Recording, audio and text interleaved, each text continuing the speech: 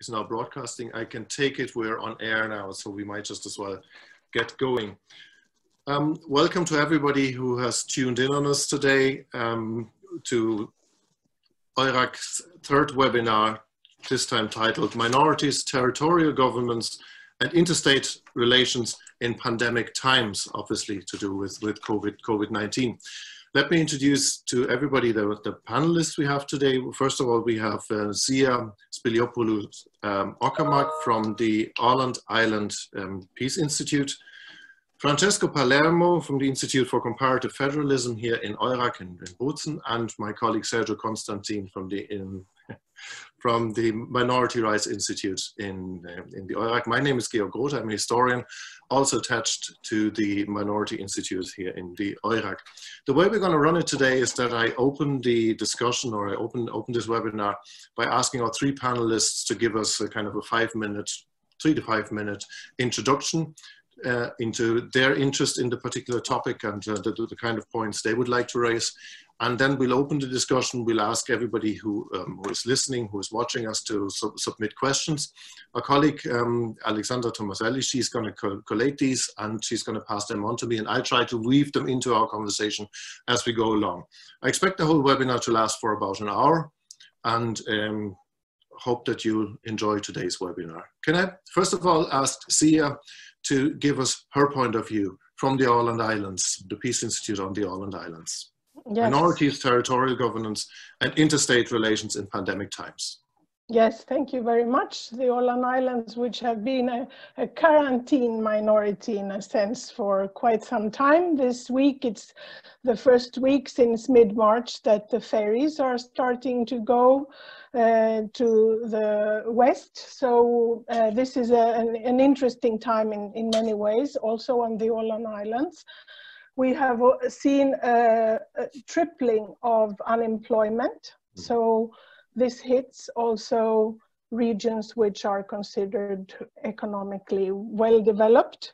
And we can see already at this point the difference to the mainland, where we have a doubling of unemployment. So I find this interesting, following on the points made earlier on webinar 1 and 2 about the different effects of the measures and of the pandemic in different regions and for different groups. And I think one of my key points is going to be about the need for differentiated solutions. But before going to that, I would like to address the issue of the rhetoric of war, which I think has been quite prominent along all the 2.5 months that we have been following until now. Not only President Macron, but also many local politicians and public figures have used the rhetoric of war. We are on war against the virus, even though the virus is not even a living thing with an intention and a purposeful action, which means that we have to be in a state of emergency, which implies that we have to be loyal to this effort, the war effort, and questions of dissent are rather problematic. I believe that this is first of all a mental state of emergency before being a legal state of emergency. And we will return to the legal aspects of the state of emergency, I believe, later on. As I'm a lawyer, I will choose this as my main perspective. But the mental state of emergency is very problematic because it begs the question, who is then to be defeated? Are the defeated those who are dead, the 350,000 around the world until now? Are the defeated the states that have most citizens deceased and which are to be put in a corner? This deteriorates interstate relations, and we have already seen this as countries compare themselves constantly. We have seen that also in the Nordic relations, there has been a deterioration, and there are many reasons for that. So are these countries to be the defeated? They are to be kept away. They have most of the problems, and the problems are greater somewhere else than where we are. Or are the defeated the millions of people that are going to be affected by the economic effects? So this is a highly problematic state of mind, which not only then begs for our loyalty and our comparative mentality, we are better, there are others with problems, but it also makes us more tolerant to the limitations of our own rights. And we have seen it here. I thought I can expand on it a little bit later, but in particular with regard to the freedom of movement, I find some of the measures introduced very problematic, at least from the perspective of the Finnish legislation, but also in the intersection between the competencies of the Åland Islands autonomy and the competencies of the state.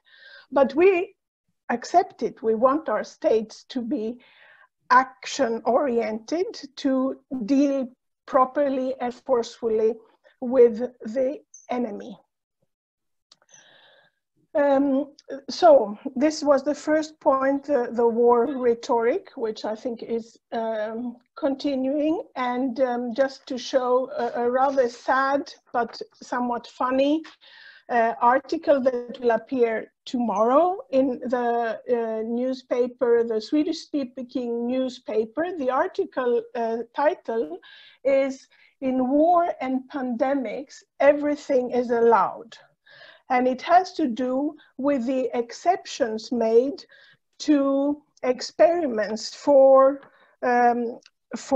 producing a new vaccine, experiments that are, and legislation that is supposed to protect both animals and humans from being subjected to experiments that have not been sufficiently tested. And now we see that this infatuation and market run towards the new vaccine makes us accept, in some countries at least, deviations from rules that we thought were very well established. So it's in many different fields that this has long-term effects, not only what we immediately think about wearing the mask or going out from the lockdown. Yeah. So the second point, very briefly, just to introduce it, is the issue of multi-level governance and the way regions, centers and peripheries are realigned in this situation. And if I'd say overall, from a northern perspective, we have seen that local governments and territorial autonomies are indeed loyal with their governments. They follow the decisions taken, and they were quite passive and taken aback, if I would simplify it, in the initial stages of the pandemic. Mm. There are some more recent exceptions. We see, for example, how Northern Ireland is showing activity in creating its own program in dealing with the pandemic. We see here in the north how the Faroe Islands have been very active in introducing their own project around the pandemic. But in the Åland case, legislation has, in the Finnish parliament, has not even mentioned the shared competencies and the legislation in the Åland Islands concerning some of the areas affected, namely health, education, but also local communications. So we see indeed some centralization. One of the questions in the last webinar was, is there a centralization? Yes, I do see a centralization, but I think there is also a counter movement forming itself at the moment. I'll stop here, thank you. Thank you so much, Sia. I think you raised a couple of very interesting points that we're definitely going to come back to. I want to pass on to Francesco now. Do we see centralization, Francesco? What do you think? Thank you first for having me in this webinar. I'll come to that point at the end. Even though I see, I agree with Sia, there is certainly a centralization, but also there is a lot that speaks for a decentralization. But so let me develop that argument later on. I would say that in general, what we are seeing with this pandemic is that it has been a sort of an accelerator of society. So it has made all the inequalities that were already there simply worse and more visible. And I mean social inequalities, economic inequalities, territorial inequalities as well. The impact on minorities, after all, has been extremely asymmetric, very, very different. The minorities that were good off are even perhaps in a stronger position than they used to be. And those that were more marginalized, you know, got extremely marginalized. I know we are going to talk about Roma perhaps later on as an outstanding example and very sad example. So that's the first element, the acceleration of dynamics that are already present in society. The second one is the response that has been that of nation states. And Sia has put it very, very nicely, speaking about the war rhetoric and who is the subject when you go to war is the state, right? Who is the subject you are dying for? The nation state. And therefore, this has had a very, very negative impact on all of the rhetoric. And I don't want to repeat what Sia has already said. That has also, you know, in a way, affected minorities proportional to their feeling as a nation. So when it comes to staying together, to aligning, then of course you look at your community. Your community can be that of the nation state, but can also be that of the minority when the minority is compact, strong, etc., etc. So we have seen clearly very strong signs of minority nationalism where minority nationalism is strong.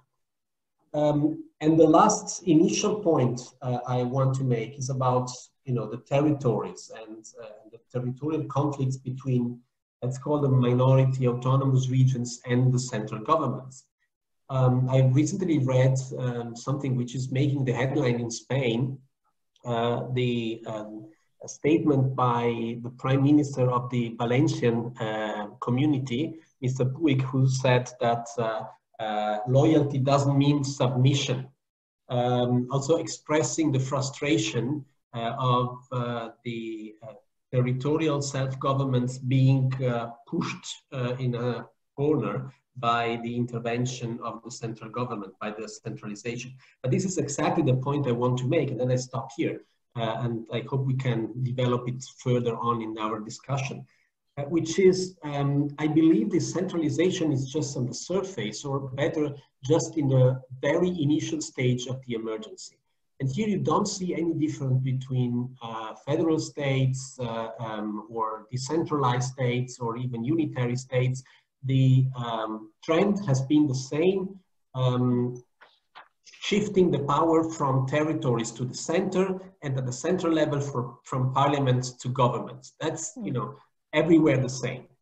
The difference is about the nuances that need to come in at some point. And we are in this stage everywhere in Europe now. There is where actually there is a lot of space for regions. There is where every place, including very centralized countries, think of France, are introducing differentiated rules. But nevertheless, despite the fact that the role of the regions is actually growing and is of extreme importance in that debate, this is kind of overshadowed by the rhetoric of the national response. So again, the fear of having asymmetric solutions. Why should we be treated differently? Why should we have different healthcare systems, which is actually what is existing in practice nearly everywhere. But when it comes to the rhetoric of fear, then of course you have to come up with unitary uniform solutions. And this is a problem in terms of not what is happening, because the reality is exactly the opposite, but what is perceived. And I think this is where Sia is very, very right in framing that into the rhetoric of war. I would very much like to go into these points more deeper when we continue our discussion, but I'll stop here for the initial statement. Thank you very much. Thanks for a couple of very good points, particularly this acceleration of society, that COVID has acted as a bit of a catalyst for developments that have already been there sort of under the surface. Can I pass that on to you, Sergio? Can you deal with this term?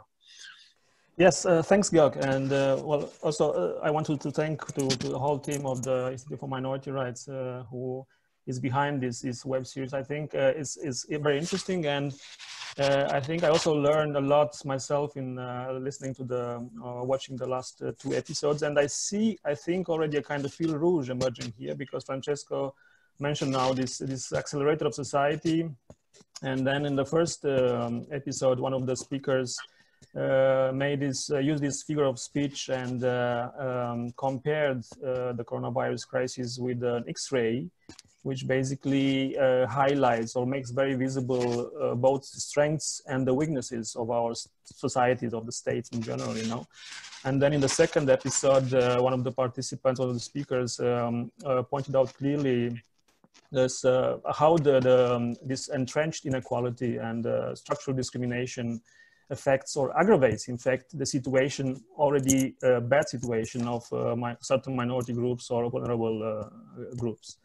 And I think this is a good, let's say, point to start our discussion today, because I'm thinking about trying to somehow summing up all this dynamics that we witness if we use this kind of figure of speech of the X-ray of the society of Europe, because it's also very useful in the sense that you can zoom in and zoom out. So you can look at the big picture, and also to have a kind of overall European perspective, but you can also then zoom in and look deeper into the situation of minority communities at the regional level or even at local level, to see how and what is different in terms of impact on these communities.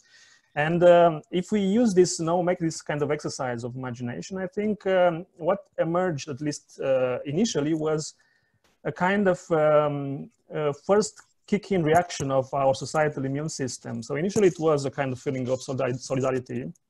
There were these kind of calls or offers for help at all levels, individuals, communities, states, at a super state level as well. But then quite fast you could see already a change, I think. And then things start to be more nuanced, and then in fact started to change in the sense that what it seems to happen is that this coronavirus woke up some older viruses, this kind of man-made viruses. Of course, I'm speaking about nationalism and racism. And unfortunately, it seems that our antibodies are starting to diminish. We are not. I mean, we are not immune against these man-made viruses. And then, yeah, if you use this kind of now X-raying and try to see what happens across Europe, and then look at the big picture, you see that there's clearly some damage done across Europe, because there are certain minority issues which are of European relevance. The case of Roma was mentioned several times also in the past episodes, also today, probably we'll discuss it also today. And there are also other vulnerable groups that are affected across Europe. And then, of course, there are also issues, minority issues, which are relevant for minorities across the continent. Now, it was already mentioned the use of minority languages, or in fact, the lack of use of minority languages when communicating with vital information regarding the coronavirus crisis and so on and so forth. And also to mention another example, the situation of minorities living in border areas.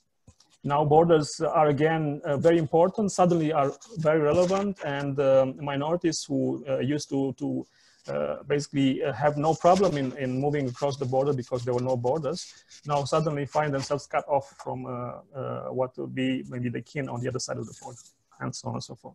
So this is what you could see at the macro level, at European level. But then if you zoom in, you notice something that Francesco already mentioned, and also Sia, the fact that you have this kind of tension, this inflammation in this area of contact between the level of government, between central governments and autonomous regions, and especially relevant when autonomous regions have also important, significant minority population. And then as well, a third zooming in, and I mean, the second one, this one about minorities and autonomies, is mostly, you see that is mostly occurring in Western Europe, because in Western Europe, you have most of the autonomous arrangements. And this is territorial autonomous arrangement. While in the East European, you don't have this kind of, let's say, level of governance. And then you have a different kind of dynamic there. Then you move to the third kind of zooming in, and then you'll see that there are again tensions and a lot of inflammation in these areas of, let's say, we can call them old traumas, old historical traumas, of, or even probably wounds or new wounds that, deep wounds that never healed, let's say.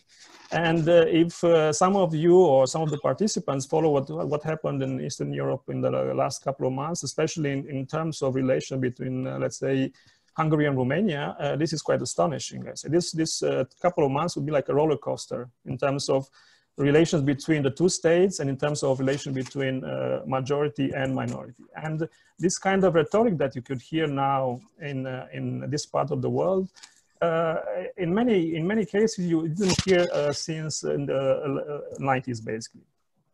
So I would basically stop here, and I think we can start a discussion from here, and maybe during the discussion we can also now look into more details and discuss exactly this kind of concrete examples of how the coronavirus impacts on the minority communities, on the relation between majority and minority, and also into relation between the states as well. Thank you. Thank you very much, the three of you. And it's very interesting that you make that point, Sergiu, because questions are already coming in on that particular issue. I very much like the idea of the X-ray that you mentioned. Again, it seems that in this crisis, individuals and societies are going back to type. They're reverting back to type. We've seen a couple of knee-jerk reactions, like the closing of borders all over Europe, which were kind of instinctive, almost panic-like, completely against the European sense of community. We have seen individual examples, for example, here in South Tyrol, where I live, where local carabinieri sort of almost suppress people who want to go out, where you have the central state, the organs of the central state against the autonomous province and individuals of the autonomous province. We have seen people blackmailing each other for violating the lockdown and so on. So on a lot of levels, we see a reverting to type. The veneer of civilization seems to be going very, very quickly in these times of chaos. And as a minority, the German-speaking minority in northern Italy, we're very much experiencing now a very strange relationship with the old kin state, with Austria, because they're keeping their borders closed, and the Euro region is going through a bit of a crisis at the moment because it seems completely invalid at this stage. Let me connect with the question that has just come in, that question on the closed borders.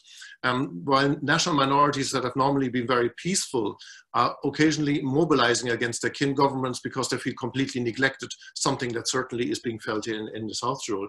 Experts are saying that this may damage the relationship between kin minorities and kin states for some time in the future. Would you have any view on that, the three of you, on that question that has just come in? Well, perhaps I can start from up in the north. We are in the reversed position here, yes, because you are closed off from the Austrian side. For the Ålandic case, it is not Sweden that is closing the borders, it is Finland that is closing the borders, so you can find either of these situations, yes. What I think is to link back to this issue of diversifications needed, part of this state mindset, the emphasis on the central government, was the inability originally of designing regional and group-specific responses. So we have seen it. I would like to comment on the Swedish case, because Sweden is very much debated on its policies. And I think it is so correct of Sergiu to use the X-ray parallel, because the Swedish case does not show any deficiencies in the management of the disease and the pandemic. The deficiencies are in the management of the suburbs of Stockholm that have been hit doubly as strong, where you have many migrant minorities and you have people who live under dire economic conditions, one. And the second one, it is a failure of the elderly care system, which has been highly fragmentized and which has not taken any possibility of actually dealing with the dangers for the pandemic. So what you have here is not the problem of the pandemic. It is just accentuated by the pandemic, the failure of existing systems. And public health has not been a very hot and sexy topic for a very long time. Public health has not been widely debated in minority discourses. As we know, there are very few countries with specific minority targeting policies in public health systems. So no wonder that this is happening. And for that reason, I think that we are now seeing that there is a push for diversification. We have seen it at least in some ways, perhaps not only positive ways, but not closing entirely lockdown in Finland, but only the capital city, for instance. And I think part of the mindset problem was that until 2019, we have all been thinking of state of emergency in terms of war and in terms of interstate conflict, possibly terrorism. Yeah. So we have not created the systems to deal with these, I would call them civilian pandemics. And if anything, I'm happy that this happens now, because it's bound to be even more acute in ecological collapse situations. Mm-hmm. Is this a kind of a dry run for something worse to come, you think? Well, we know that the Åland Islands had a horrible storm, but it was the only region in Finland to be hit in January 2019. At that point, the Åland government had to deal with it on its own. Mm-hmm. But there are going to be likely other conditions where we will need to have similar systems in place. Mm-hmm. However, you were mentioning earlier on the rise of the rhetoric language and the war type language. That goes hand in hand with sort of a giving of civic rights that we had to do. I mean, I have never stayed in an apartment for 7 weeks at a time, but I was asked to, and this was enforced. So that's something completely new to me. I was literally stripped of all my rights.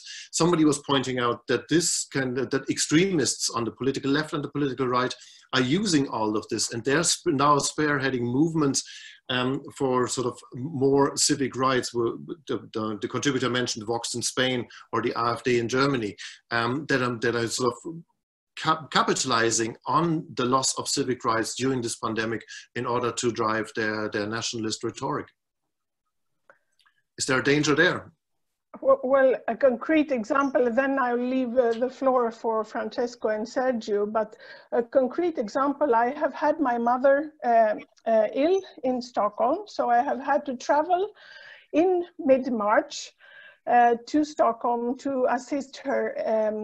And at that time, that is I traveled on the 10th of March. On the 14th of March, I received in my very old-fashioned mobile a text from the government of Finland saying, you have to stay at home when you return for 14 days, not go to work. This was 3 days before the announcement of the measures by the government, before the passing of the bill under the Constitution of Finland, concerning the closing of the border, which means that my mobile phone company, alternatively my ferry company, has shared my details with the government at the time where formally there is no state of emergency.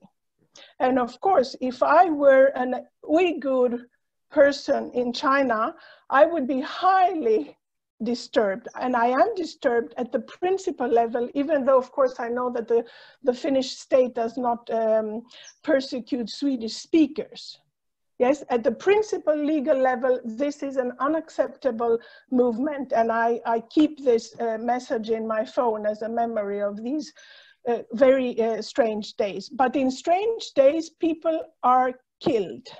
We know that political opposition is targeted in strange days. We have seen that in communist Russia, the Soviet Union, and we have seen it in many other places of the world. We see it in Hong Kong perhaps today.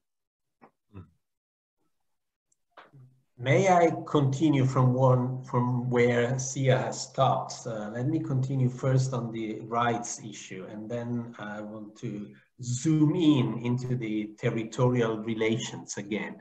There has been also a call from the Fundamental Rights Agency of the European Union, essentially saying, well, are we sure, now I'm translating and popularizing it, but are we sure that the fundamental rights culture has sufficient roots in our societies? Mm-hmm. We believe that Europe especially is constructed on the culture of liberty and fundamental rights, but to see how easily people have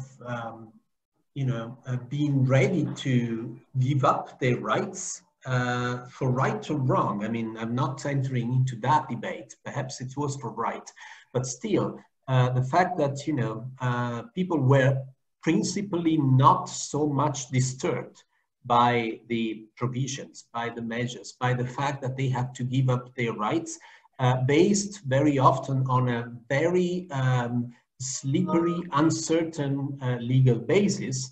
I mean, this has not been questioned except from, some legal freaks and people who are,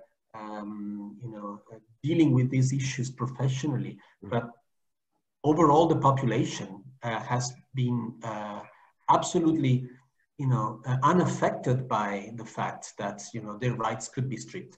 If that happens, then of course it can be for good reasons, and I'm pretty sure that it is the case everywhere in Europe, more or less, in these days. But still, we are vulnerable. This makes societies extremely fragile, because fundamental rights only exist if they have roots, if they are lived, if they are perceived by people.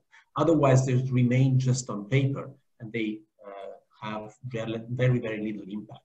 And this is something that, again, with all due distinctions, of course, we have experienced in Europe. Not our generation, but the previous generations did. Something is happening. Okay, it's happening for the good. Perhaps there would be a good reason for that. There would be a good reason to exterminate the Jews at some point, right? I mean, step by step, you'd never know where it ends up. But it's extremely dangerous in a way. So my big worry is about the real penetration of culture of fundamental rights. The other point I want to make, and then let me use the metaphor of zooming in and zooming out, as we are on Zoom platform also, is what we mentioned about the borders. Of course, at the first glance, borders were erected again, and that was used and possibly misused by the extremist rhetoric, including in many minority communities, in terms of not putting the border into question, but just the fact that are we on the right or on the wrong side of the border? I mean, this is exactly the same reasoning. But if you zoom in a little bit and see a little bit under the surface, then actually things work better than you may think. just because what is being told is that the state is what matters, doesn't mean that this is really reflecting the reality. Let me make an example of South Tyrol, where again, of course, the border is a very sensitive issue, obviously. Well, in the end, it has kind of worked. Students, there are many South Tyrolian students in Austrian universities, and especially in the University of Innsbruck. They are allowed to travel. They are allowed to go back to Innsbruck and take their exams. The import of masks from China, actually via Austria, has worked well, and also the rest of Italy has benefited from that. So what is the real problem is, in the very moment, is tourism, right? This has an impact in a touristic region like this one. But again, we should put things into the context. So what is really wrong with the relations? Not so much, except for some statements by some politicians, but you know, in 2 days they're gone. The problem is, and the same, I would say, it's also working with regard to Italy, because initially the South Tyrolian government has kind of accepted the measures taken by the national government, and then at some point they just decided to force a little bit the easing of the measures, adopting a law that was contested, but not so much in the end. And it seems to be working. So in fact, it has prompted also the reaction by other regions that have followed suit. So not bad at all. Actually, perhaps again, an example of the so-called laboratory federalism, the fact that if you start something in a territory can also become a very good practice for other territories. The problem is the uniform approach. And this is what the national rhetoric is very much using, including the Austrian government saying, okay, no, we cannot open the borders to Italy because Italy is still impact. Well, the problem is that it only affects one region.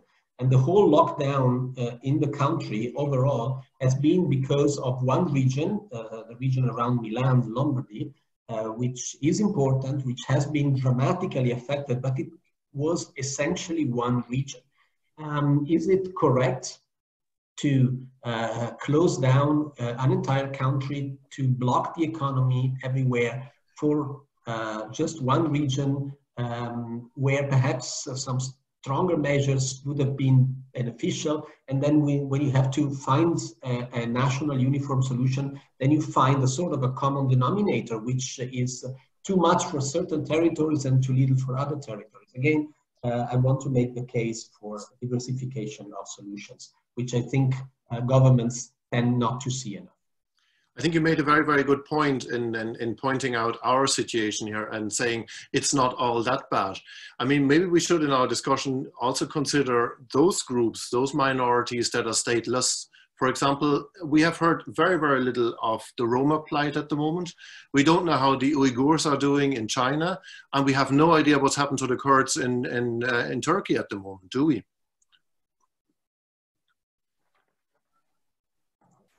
Well, if nobody is taking the floor, just nobody's taking the floor. No, very short comment on that. But just very short comment on that. When we speak about minorities, again, minorities help us to differentiate, and we need to see things in context. Not all minorities are the same, and we are living in a relatively lucky minority territory, and I think we should care much more about the minorities that are really in a very, very difficult situation, such as those that you have mentioned, and more attention should be devoted to them. May I jump in? Please. Okay, so first I would like to say a few words about the previous question regarding the borders and how this might affect or not the relations between minorities and the kin state. And well, if you look at a bit what happened in several countries, you'll see that also Francesco said that the situation in the end somehow was not as bad as it seems initially. In some cases, states managed to find a compromise. And I mean, again, I would give the example of Romania and Hungary because, in fact, the relations started at the beginning of the crisis started quite well. Initially, the border was closed, but then the two states reached an agreement and they opened the border for the communities living at a certain range along the border, so to not affect those who are basically there and to basically and that are living crossing the border every day. And this agreement was also facilitated by the party representing the interest of Hungarian minority in Romania. So it was basically, yeah, an example of good practice, I would say, and how to solve this kind of situation. And then other states had made this kind of differential approach that Francesco also mentioned, in the sense that they didn't close all borders. They just look at the situation and then took decision based on the specific case. And it comes to my mind, for example, Germany. The German-Danish border was closed, but the German-Belgian border was not closed. So members of the German-speaking community in Belgium could simply continue with their lives. Many of them probably also work in Germany, so this was never a problem for them. And the German authorities assessed the situation, considered that in fact the German-Danish border must be closed, which of course had an impact on the minorities living in Schleswig-Holstein and South Jutland. So you see, and just to end this point, I would say that, well, whether the relations or not will be damaged, I think it depends very much on the situation of the minority itself. Because if you have these cases where minorities are basically dependent on their kin states, they cannot afford to damage the relation with the kin state. And it's also, maybe this is a consequence of, I think, a wrong kind of policy of the states where the minority lives, in the sense that they tend to outsource the protection of minorities, for example, in terms of providing education, the mother tongue, and so on and so forth, to the kin state. And then this creates a kind of dependence between the minority and the kin state. And in this kind of situation, then the minorities simply have to accept and go forward, because there's no other way that they will ruin the relations with their state. I think Sia you want to join to say something? Well, I would like to unite the point made by you, Sergiu, about outsourcing and kin states, and the point made by Francesco earlier about how we deal with health systems in the future and kind of thinking ahead, and the diversifications needed. Because on the one hand, there is the danger if there is a true outsourcing, saying I have no responsibility and someone else should take care of this particular group, and border minorities are very vulnerable to such situations at the time when borders are closed, which is something that we saw here. Also, with regard to the local hospital and the existence of enough doctors who are otherwise commuting, and it was originally not possible to find a solution, even though we have Nordic cooperation. So I think that this type of crisis forces cooperation to deal, Nordic cooperation, for instance, to deal with this type of problems, and coordination between health systems across borders. So this is something positive. And I also note that the European dimension, we could perhaps continue a little bit further into this European dimension. The European Center on Disease Management, which is, by the way, situated in Stockholm, has a very, very limited mandate for coordination. It is a technical agency of the European Union and has not had any powers. It has not been given any powers to coordinate in any way these things.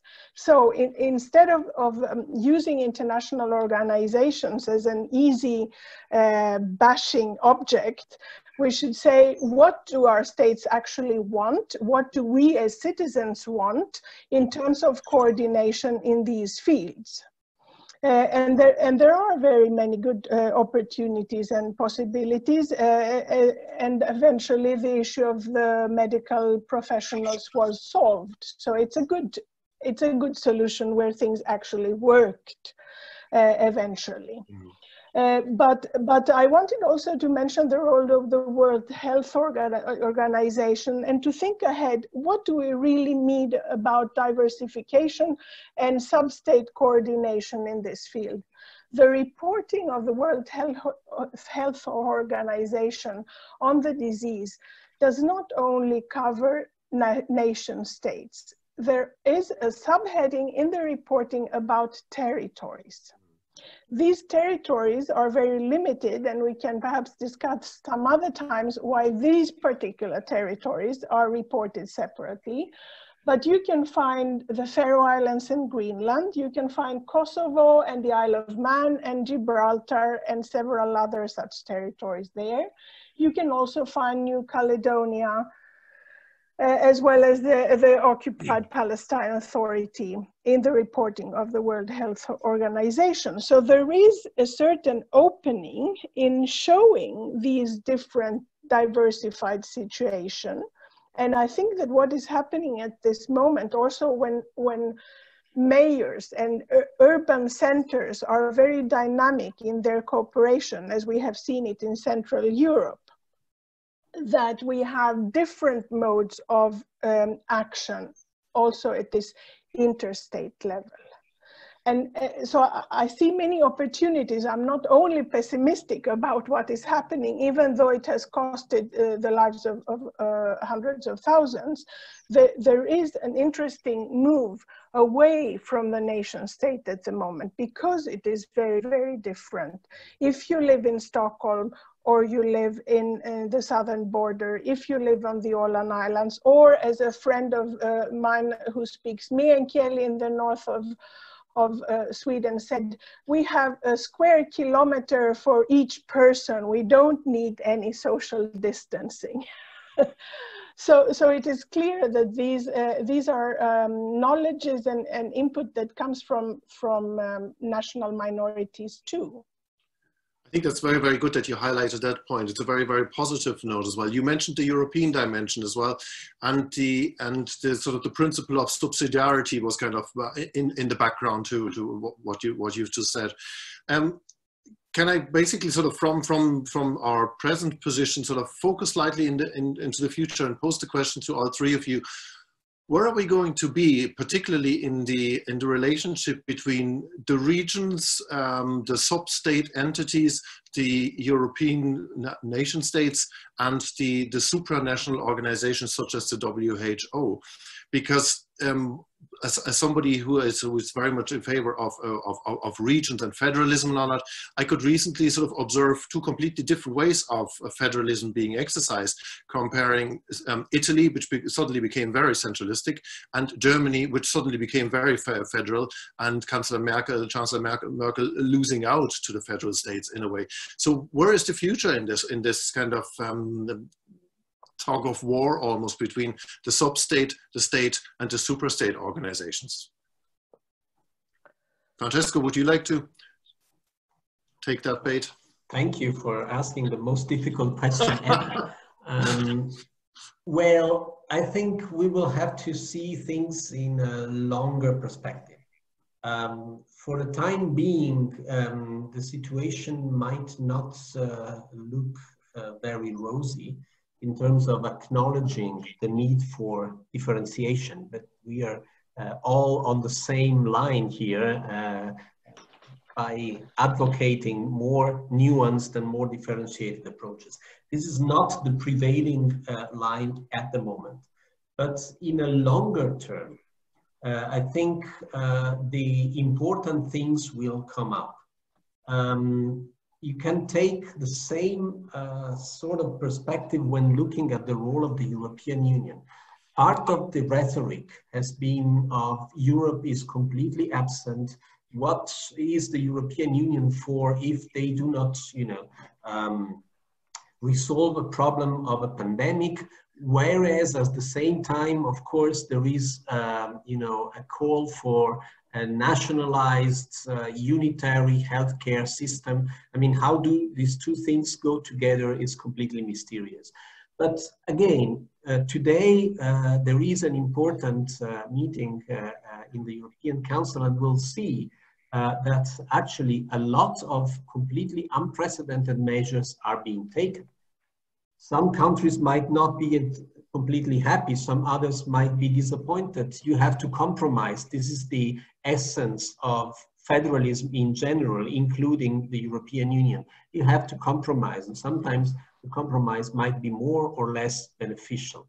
But it is completely wrong to say that there is no role for the European Union. The same thing is happening with regard to regions.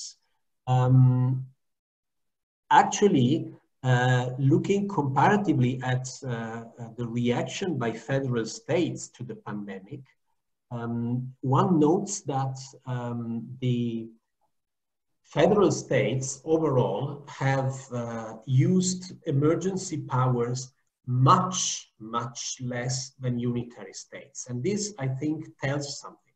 I mean, the emergency was there, but normally, if you have a differentiated structure, if you have a pluralistic structure, this helps you overcome the problems without using emergency powers. So emergency powers are being used much more frequently in unitary states. I think this tells us something about the possible trajectory. Of course, what is needed is a sort of a process of awareness of this phenomena, which is for the time being relatively difficult to see. But my guess is I would be also a little optimistic and think that when the emergency is over, some rational thinking will establish itself. Hopefully. Sergio, do you want to come in on this? Yes. Yeah, I would like to well, point out the fact that I think we all agree that this crisis is a kind of moment of rupture. No? So definitely, you know, some things will change, will have to change. And I think one of the possible, hopefully, outcomes will be that we'll need basically to update and upgrade our toolbox of dealing with minority issues. I mean, the 90s, late 89, no, was one of the moments, and the 90s was the moment of Council of Europe, no, the setting of minority standards and the two main conventions and so on and so forth. And I think what you could see among, at least not all minorities, but among certain minorities, strong politically mobilized minorities, that there's a kind of sense of fatigue with the situation when it comes to the standards and implementation and so on and so forth. They want something more. And the next step, logical step, would be, of course, developments within the European Union. So if the 90s was the period of Council of Europe, the 2020s should be the period of European Union.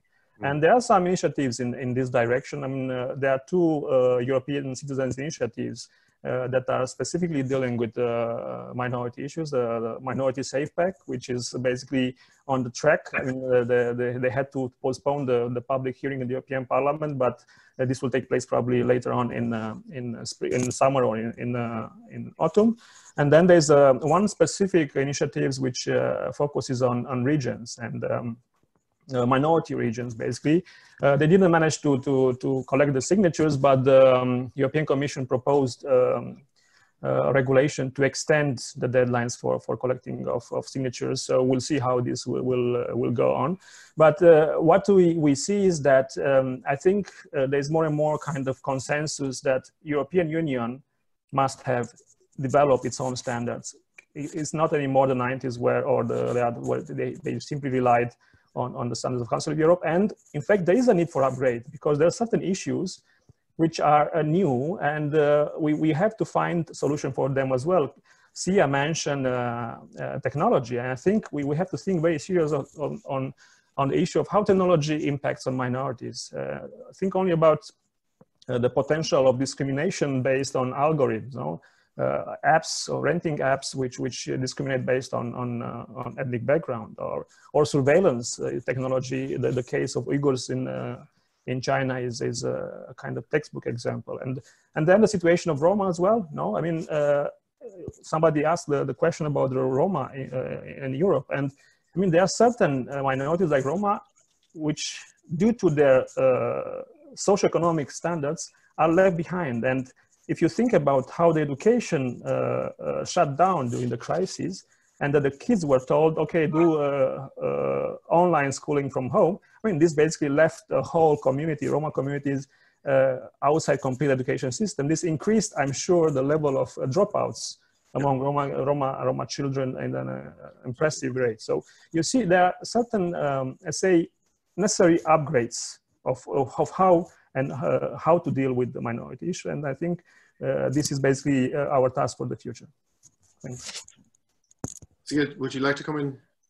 On this multi-level thing and the role of the European cooperation, I think what is interesting is that we face the same kind of problems in regions. For example, here in the Åland Islands, there is a huge debate about how many local authorities should there be, what should be their responsibility, how much should they pool their resources in things such as garbage management or health issues or policiary cooperation and so on.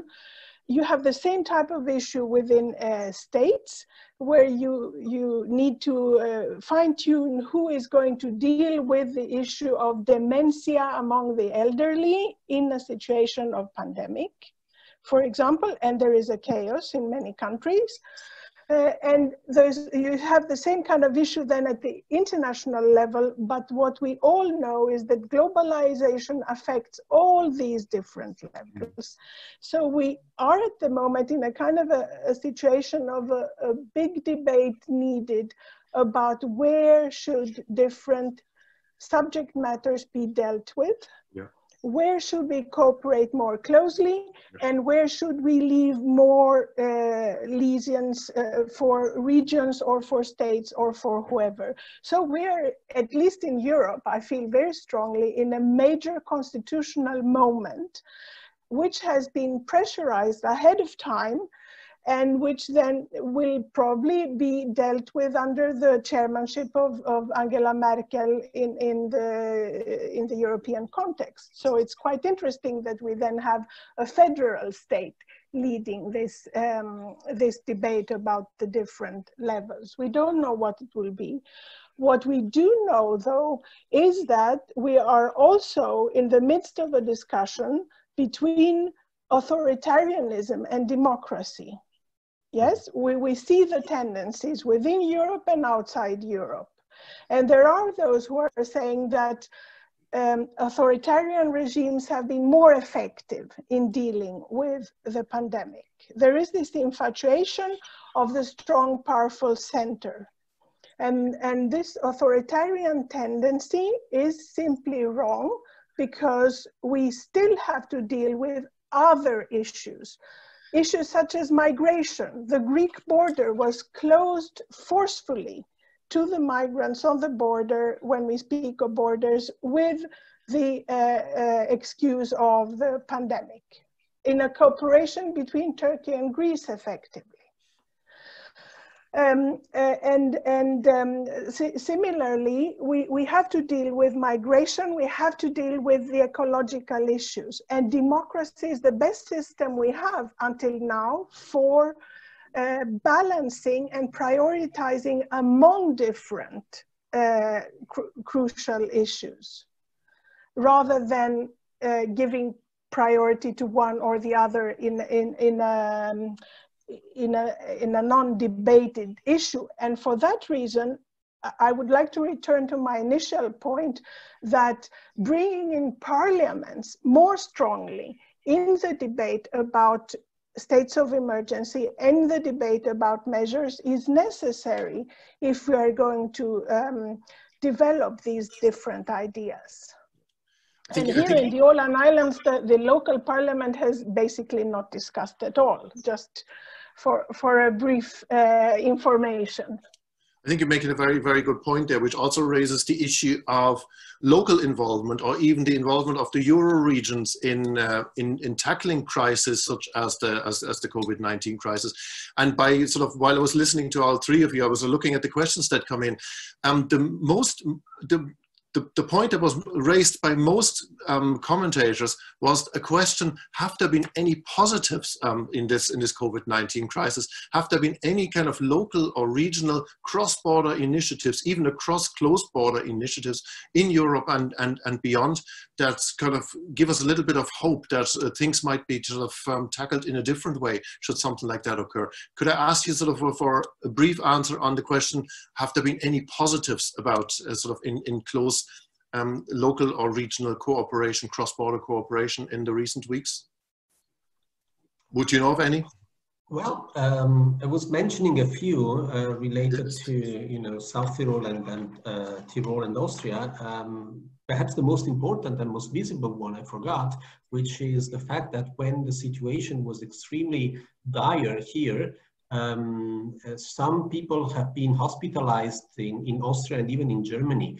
I mean, this is certainly an example of, you know, good working cross-border relations, which cannot be completely removed just by a moment of difficulty. So again, my plea is to look at things in a broader perspective, and then we see also that a number of positive aspects do exist, alongside, unfortunately, a number of very, very negative aspects. And again, let me go back to the issue of the Roma, which has been already mentioned. Yeah. Sergio, Sia, do you know of any examples? Well, I can just mention that also minority regions can offer, even they may be weak or poor or very unimportant in many ways. There are people, we are called Homo sapiens for a good reason. We are problem-oriented as human beings, and that we really saw during the pandemic, and we continue seeing how private and public actors come together in order to solve, for example, the production of health protective materials and exporting also outside their own region. There are many such examples. And people have created in the Faroe Islands, turning a fish virus testing system into a COVID testing virus system. Mm-hmm. And being able to use that also outside the Faroe Islands. So there are very good examples, even from small actors. And overall, I think one should agree with Francesco that there are huge problems, but things have basically worked. We can manage. Thank you so much. Yeah, so I'm on the positive side. Very good. That's how I want to end today's webinar. That's okay. Can I sort of wrap up by thanking the three of you, Sergiu, Constantin, colleague of mine in the Minority Institute in the Eurac, Francesco Palermo from the Institute for Comparative Federalism in the Eurac, and Sia Spiliopoulou, Åkermark from the Åland Islands Peace Institute. Thank you so much for your valuable contributions.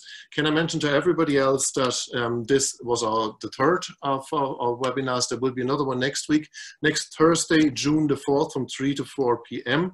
And the title will be COVID-19 and Religious Minorities. Thank you very much for participating, posing interesting questions. I hope you enjoyed it as much as I did. Thank you so much. All the best. Bye-bye. Thank you all. Thank you. Bye. Bye now.